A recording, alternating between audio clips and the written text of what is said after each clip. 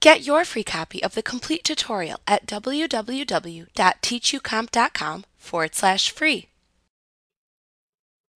As you begin to create your own custom reports within QuickBooks, you can create memorized report groups that allow you to organize your memorized reports in a way that makes sense for your company.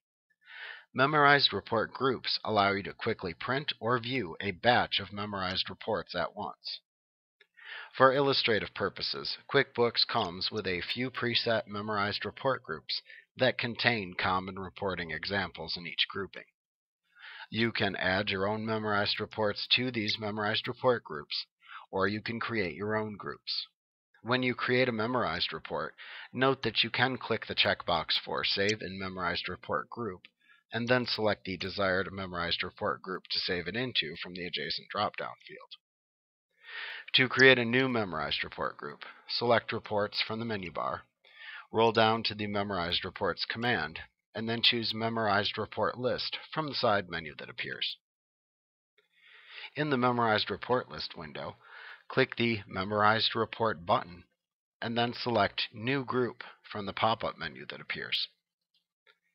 In the Name field of the new Memorized Report Group window, type a name for the new report group. Then click the OK button to have QuickBooks add this memorized report group to the list. Now, once you've added reports to the memorized report groups, you can then use the groups that appear within the memorized report list to batch print or batch display the reports contained within a selected group.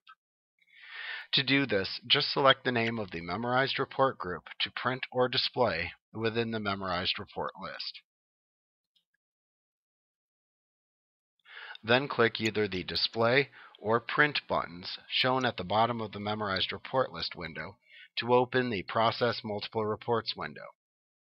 In this window, you can use the Select Memorized Reports from drop-down at the top of the window to select the desired memorized report group that contains the reports that you wish to batch, print, or display.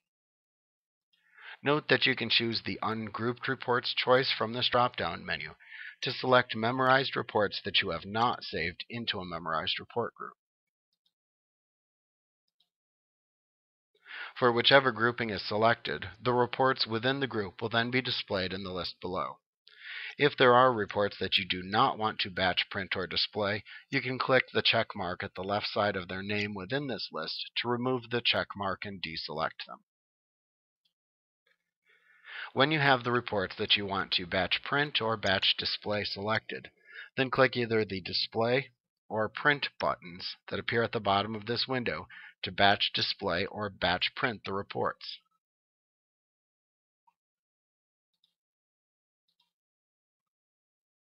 Like what you see? Pick up your free copy of the complete tutorial at www.teachucomp.com/free.